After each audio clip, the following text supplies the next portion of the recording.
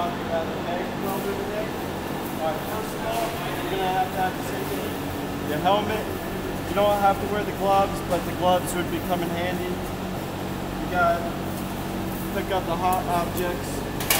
And like most welders, you got to ground. You got to have the metal grounded down, and it should be shiny. So you got a good connection. And you got yourself a brush to clean off your weld and see how good you did on the whenever you're welding. Alright, so you got the MIG welder. You have your 300 for your Wire feed.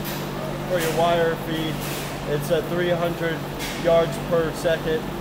And you got your power level, which is E, for your electrical arc that creates the weld.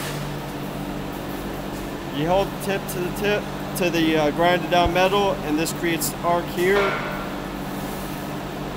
And you got the gas that causes it to arc and cool. It's 75% argon and 25% carbon.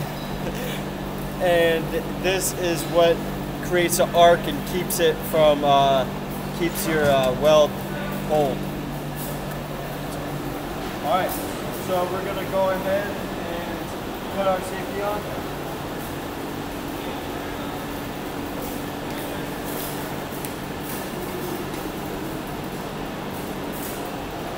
You gotta grind it down so you got the bare metal so you can complete the arc of the MIG welder. Alright, so you see how it's shiny right here? We're going to go ahead and grab our tip, our gun.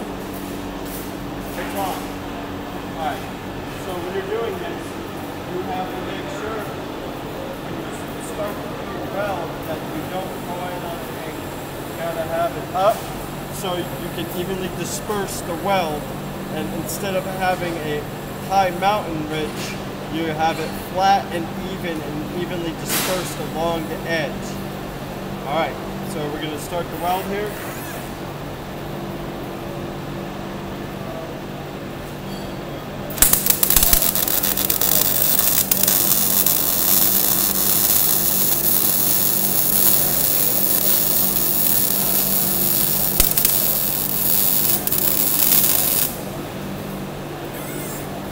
Alright.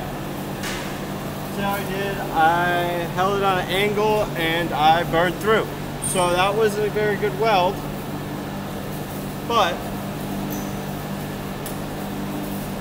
my weld was evenly dispersed without a ridge, and if that caught the line, that would actually hold pretty well. And try and clean it off, but it is hot, so. But you get the gist.